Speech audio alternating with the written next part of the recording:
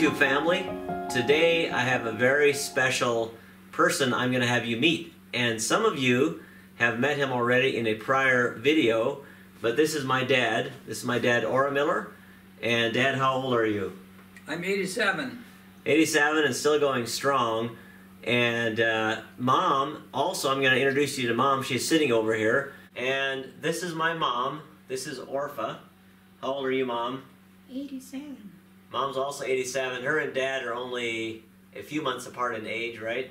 Yes. Yeah. And we're very thankful that Mom and Dad are both with us still. And Mom is a lot slower than she used to be. Mom, you'll hear some of our story, Mom and Dad's story here shortly. But Mom and Dad have been married for many years, and I'm actually the youngest of the family. But let's get into the story. Let me start asking Dad some questions, and we're going to just see where it goes. But I think you're going to be very entertained and find it very interesting in the story of my parents' lives. So here we go. Okay, Dad, let's start with, what year were you born? July 26, 1934. And that was about what time frame as far as the wars were concerned? That was between... Right after the Depression. I didn't go through the Depression, but we lived in the aftermath of the Depression, and we had a good life. Never even realized that we were in a depression for that matter. But life went on, and so that's the start of my life. So, Dad, how many siblings did you have in your family? There was 12 in our family when I grew up. And you're towards the older... I'm the fifth one. Okay. So 12 children, Dad's number 5. And are you the oldest living right now? I'm the oldest living, yes. Yeah. Why don't you just tell the listeners about Mom. How many were in her family? There was 14 siblings, 14 children in Mom's family. And we were, but Mom was the oldest of 15, right? Yes, she was the oldest of 15. Okay, so there was 15. No, I'm sorry. She was the oldest of 14. Okay, so the oldest of 14 children, and then what happened? And she lost her life. Her mother lost her life when she was 15. Right. And there was 14 children. Mom was 15. Mom was essentially a mom at age 15, with her youngest sibling being 3 months of age, and then her dad remarried and to a widow, and she had 6 children. 6 children. That made 20, and then they had how many together? Yes, there were 23 children. 23 altogether. Yes. So they had another a few more babies together. So Mom said her dad always said that when her mom and her dad were speaking, they would say, your children and my children are fighting with our children. So, big family. They weren't really fighting as such, Right. Just the saying, yeah. Yeah, but nevertheless made a good remark about how it came about. So, tell me about your childhood, like from the time you were born in 34 until, maybe about age 15, before you joined the youth group. Well, I joined the youth. It was a normal life. We were always a happy family. We had some. My folks had also some disappointments. They lost a child at 3 years old, and I was 9. She had, at that time, scarlet fever was a dreaded disease, and we got the scarlet fever. And my 3-year-old sister passed away. She also had rheumatic fever, and that's what caused her death, so to speak. So scarlet fever and rheumatic fever? Yes. Really, both? Wow. Okay. So what about some of the things you did growing up? Your dad raised mint, is that right? Yes, we raised mint.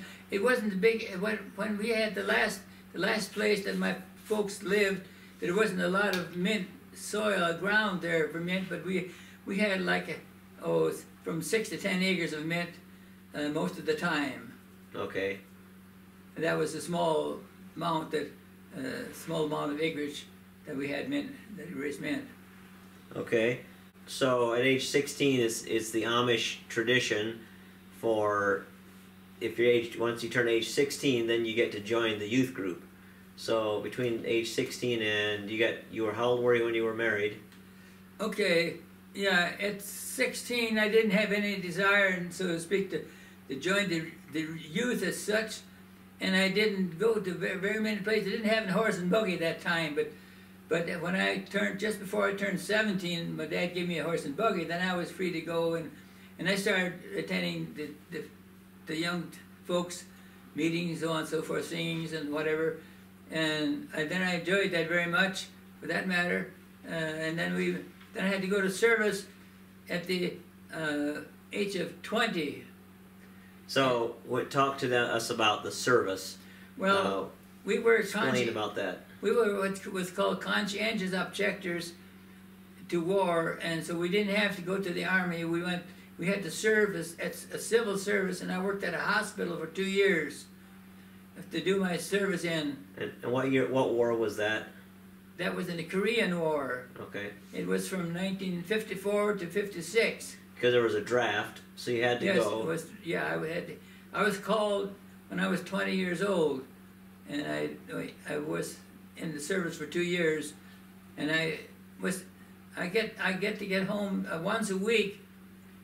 No, once every 2 weeks to start with, and after a while, they had the 40-hour work week installed. Before that, we worked 50 hours or something like that, and then we were down to 40 hours per week. Then I had off every week. One on Sundays. Every 2 weeks on Sundays, and during the other off time, I was just stayed at the hospital. Didn't go home for the 2 weeks normally. Okay. So, how old were you when you got married? We were 22. Okay, 22 years old. So 16 to 22, and then you lived in Indiana.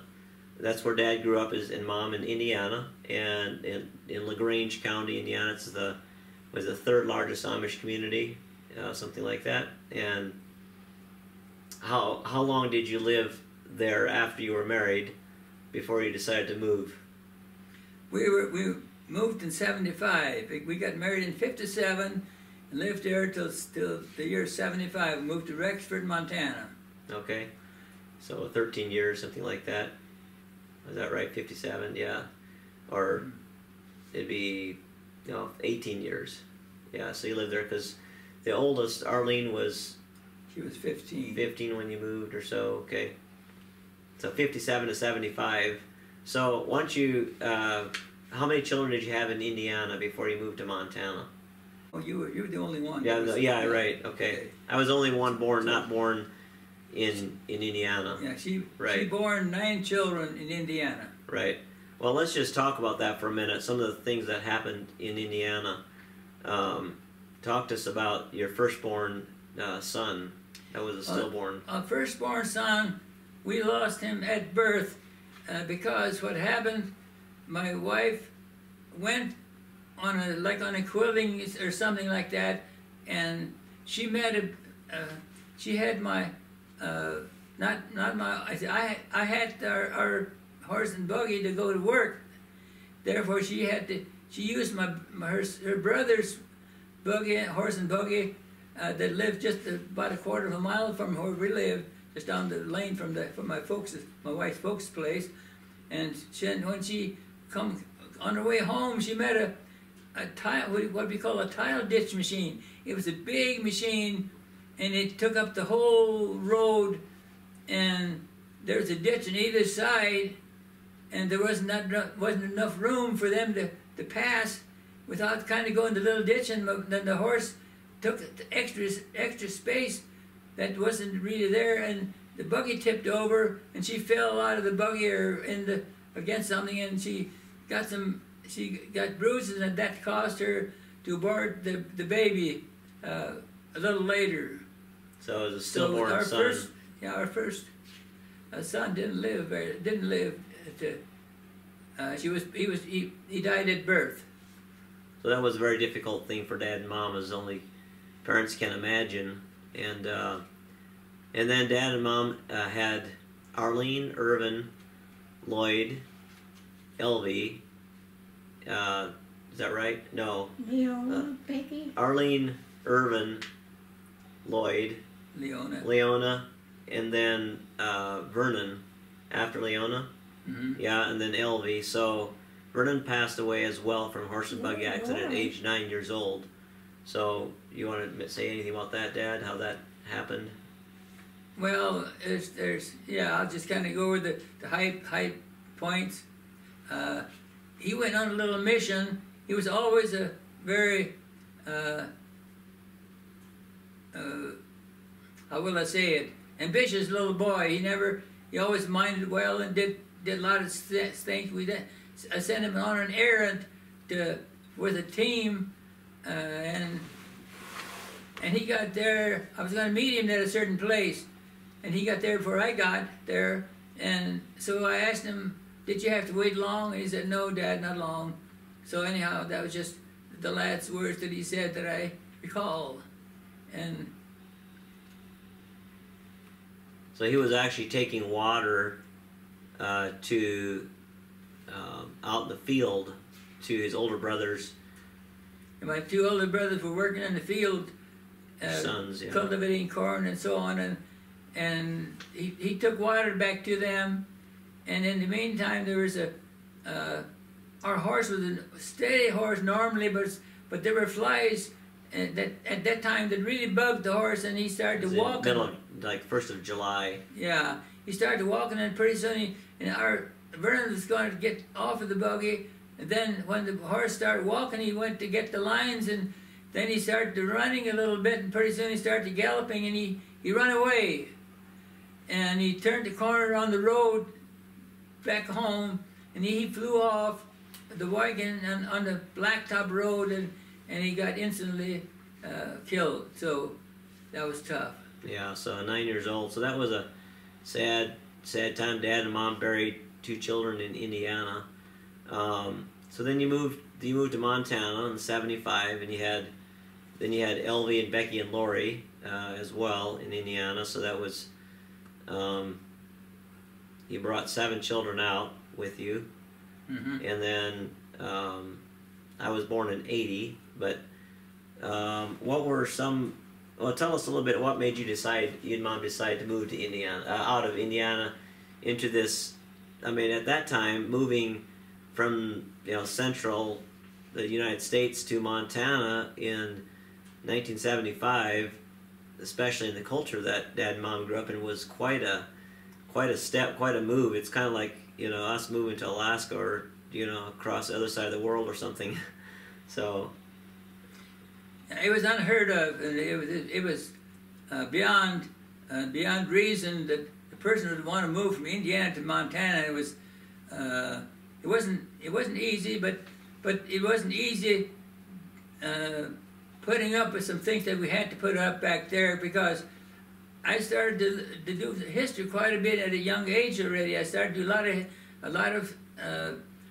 I read a lot of books in regards to our Anabaptist background, and then when we got married, I worked on the carpenter trade, and I got contact with a lot of people, and they all had their way of religion, and I was always curious about those things, and we had a lot of conversations, and the more conversation we had, the more I studied to prove myself right, because I thought the Amish were the only ones that really had it together, and everybody else just didn't quite get it.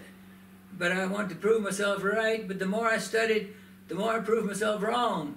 We weren't the only ones that were living right, but because I was a little on the outside of the mainstream Amish churches, I got a lot of flack, and it got in such a severe case that I had to promise something that I could not keep, and I couldn't do that. It came against my better knowledge to agree with something that was not that I couldn't agree with. Therefore, I knew the time was going to come where they're going to be disfellowshipped and kicked out. So I thought, well, I had a chance to go to Montana, so I thought that might be the best option to get away from that without getting in the band or whatever. I thought just be a easy way out. Of course, I didn't realize it wasn't all that easy, but but we did that, and we were. I never regretted that either, for that matter. Everything wasn't just piece of pie and cake, but it was a well disciplined way of learning and getting into a place. I wanted to have a church how the Bible taught in 1 Corinthians 14, verse 26 to 30. Right in there is a pretty much a example how the churches come together. And I realized we weren't doing that, and I wanted something better than that. And we had it for a number of years in Rexford, Montana. That's where we moved to. We moved to a place that was back in the sticks. I didn't realize how far back it really was. So in other words, it was kind of back in the sticks. That's the point Dad's making. Yeah.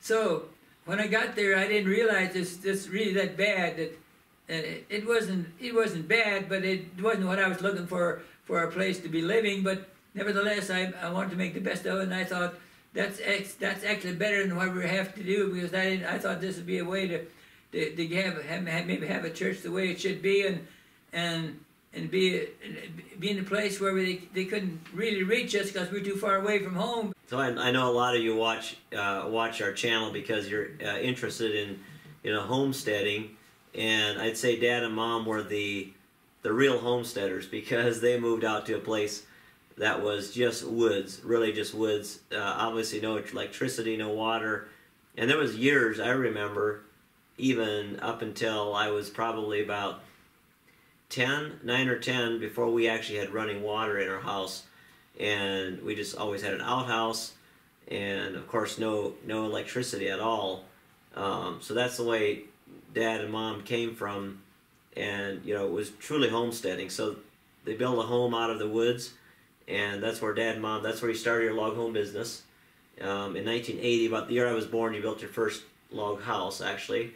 My brothers built a log cabin back in the woods, just for fun, just a tiny little cabin, probably about 8 by 10 or something, 8 by 12, and that kind of started the idea of maybe we could actually build log homes. So that's really where the roots were, and I'm grateful to Dad for moving to Montana, because I love the West and I love everything about living here. So grateful, Dad, for that. Okay, one thing I want to mention, that actually my two oldest boys, Irvin and Lloyd, started the log home business by building a little cabin on the creek, and they had 4 walls, of course, and a door, entrance door, and then they let a little fireplace one end of it, and on the wreath on the top of the fireplace there was a little motto that says, "I need no mention here below." And that cabin actually still stands. It's amazing after all these years. A lot of years, I guess it'd be over 45 years later, it's still standing there without any stain or metal roof or anything like that. No maintenance. Yeah. The roof is kind of rotting, but we need to put a new roof on there to keep. Then that thing could last another couple hundred years. Yeah. Okay. Moving on. Tell us about some of the obstacles you faced when you moved to Montana, or in Montana. What were some of those things that, short of, hacking a home out of the woods? Well, there were some things that happened, with the sawmill and everything. Okay, well, the thing is, when you move to it, when you live in Rome, you do as the Romans.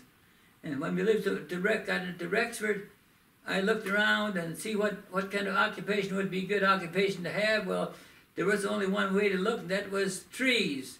And I thought, well, maybe a sawmill. I had some experience working with a sawmill, but never run a sawmill or such. Never cut any timber on a sawmill. But I thought we'll learn that, and I thought we just have to maybe saw logs. That's the only thing we could really think about doing.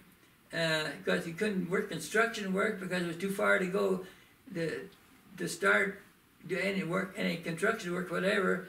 So we did. We bought us a sawmill and started sawing logs. That wasn't easy because you had to go like 50 miles to get to the first machine shop to do any work in case we needed, and there was a lot of that had to be done building a sawmill. Because we bought one that already was working, but it always. It needed quite a bit of lot of things that I needed. And it was this was a circle saw yeah, it was a big circle with a big saw. blade that spun five- around that was not 5 foot. accurate. Yeah, 5-foot circle saw. And Scrag mill, is that what you call it? no, we had a scrag Okay. mill too, but that's Okay. a different sawmill. So what were you sawing when you first? These railroad cants? Yeah, we saw railroad ties. Ties, yeah, or what? Yeah, okay, Yeah. railroad ties. Yeah, we bought a railroad ties contract with the sawmill. It came with the sawmill, so that's one reason we bought this sawmill, because they had a contract for selling railroad ties, and so we had a guy that had a little 2-ton truck, and he would haul these load of ties to the place where they do the the creosote, or creosote, yeah, where okay. they do the right sealing them. Yeah, whatever. they dip them in the stuff. But Yeah. So then what happened? Tell us about how Well, then many years you we had. were sawing about a year and a half or so, just getting a really good start, and just dug in really good, and I enjoyed it. We were doing okay, because we finally got the kinks pretty much all worked out, and we were really kind of streamlining it, and we were sawing lumber, and all of a sudden it all came to nothing. We had a fire at the mill, and it burnt to the ground, and there was just nothing left but ashes, and so we had to start all over with just simply about nothing. We thought we had nothing, but but God was with us. We turned it over to Him, and He said, we just said that that's beyond our ways, that we can know how to get past this, or how we get over this and get started new without a sawmill, without anything. And we had invested heavily in timber sales, but that's what we still had. But we didn't know how to use it, because we didn't have a mill to saw it on. So a neighbor came by, and he said, would you be interested in sawing in the shares? Because he knew we had a lot of timber out there. I said, I'm open to whatever. So we bought a sawmill. He bought a sawmill, and we rigged it. We put it together, and had a good sawmill, and started sawing logs, started cutting ties, and pole barns, 6x6s for pole buildings, and we did that for a couple of years. Then we also sold logs out of this our timber sales, and we bought 20 acres back then, and built a house. Did you log? How did you log the place? I've always wondered. Did you log, or did you have somebody? You logged it, really? Okay. Well, we had a sawmill there and logged it. And how did you get the stumps out and stuff? Did you have? Well, because it was just a field. As long as I can remember, it's a field. Yeah. Well, they came out little by little. We had, I don't know, we pastured it. Then the stumps kind of really deteriorate partially, and we had got somebody in. We had a neighbor in that had a D8 cat. Okay, pushed him out. Pushed him out too. Okay. Yeah, sure, that's right. Okay. Then you lived in this place called Rexford, Montana, or also known as West Kootenai. It's tucked all the way up against the Canadian border. Our home was about a mile from the Canadian border. Is that right? That's right. Yeah, and we'd go up there sometimes. Visitors would be interested in going to Canada, so we go up there to the border. Stick our legs through the fence or hands or whatever. And then we're also close to the Idaho border, so it's all the way really in the northwest corner of Montana. But then that was in 1975. Dad and Mom moved there, and then 1992 we made another move. The only move that I was involved with, but that's what we moved to Libby, Montana, which is where we still live now. So kind of the same reasons you moved from Indiana, Dad. You decided to move down here to Libby, and when we came here, Dad was always an entrepreneur, still is, and he bought 830 acres. Is that right? Yes. And all in one tract, and that was really a miracle that we were able to do that. There's nothing like that available really on the market today with this type of. It had a hayfield, timber, and the first thing that we did when we moved here is we built a building for a future store, and that's where we lived in that building for a few years until we built the house that we're sitting in right now. And of course, I was still at home, so I helped with all of those things. But tell us a little bit more, I guess, Dad, about, is there anything you want to say about the move down here, or the early years of living in Libby, or? Well, this is a kind of really touch this subject because I don't want to offend people, and I don't want to get crossways with anybody that thinks we're better than them or whatever. But there was after we lived in Rexford for a number of years, we had the authorities from the east came out and they changed the whole philosophy. We could no longer assemble like we were before. We had to only come together every 2 weeks, which was the norm in Indiana. And so it's kind of Amish tradition to just have church every other Sunday instead of every Sunday. So that was just things like that. Just didn't really. So I didn't want to come against the system and try to buck it because there's one person against the whole system just doesn't work, and I knew that, and I couldn't. So I said, well, we'll just move when the thing is right, and God provided a place here in Libby, Montana. I didn't dream. My wildest dream was never that I'd see our log home grow like it has here. And that was way beyond my normal dream, but it wasn't man that put it that made that happen. It was a higher power, and that's where the credit goes. You know, that we are able to, and we're not here to boast about that either. Things can change so quickly. Mm-hmm. What I've learned over the years that we can't put our trust in our own thinking, our own ability.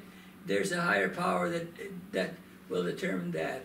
Yeah, so I guess one thing I hear Dad saying here is, you know, when they moved to Libby here, and Dad's been here now since '92, so it's been, wow, I guess it's coming up on almost 30 years. You know, I guess I hear Dad saying that, you know, maybe there's some things that he would have done different, but I know that each generation has their own obstacles to face, and each generation has their own battles to win and ground to break and pioneer through.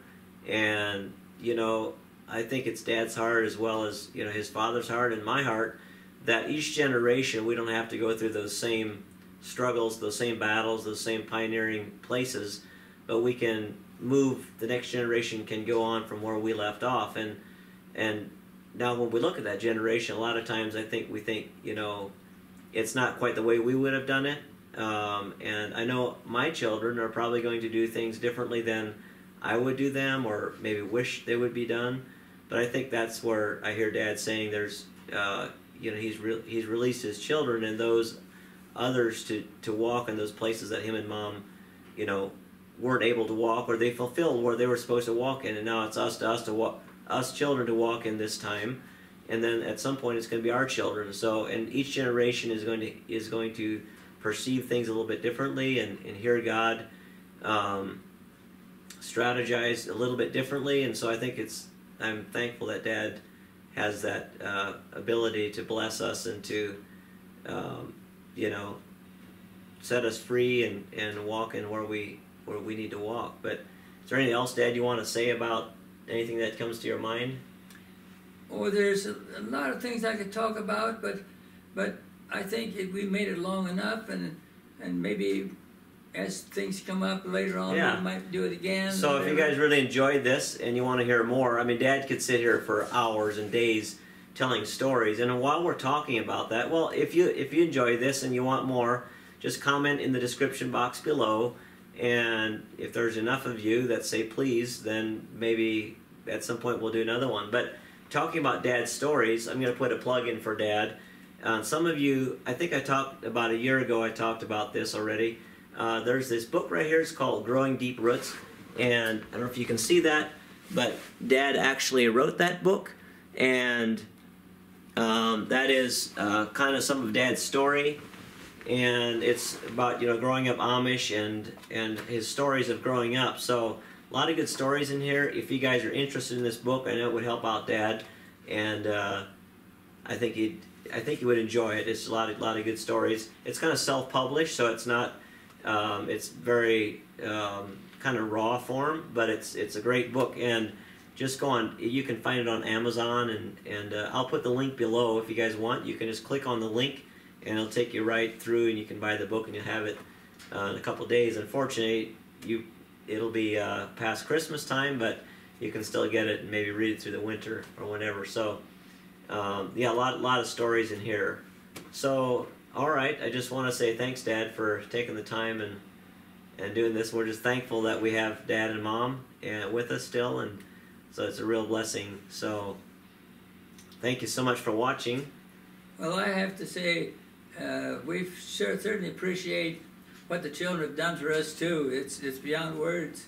We can't explain it in words. So yes, we're grateful. I think it goes both ways. So we're thankful for Mom and Dad, and we're grateful that they're thankful for us. So yes, thanks for watching Montana Haven. Hope you enjoyed this little video, and God bless you. And we'll talk with you on the next video.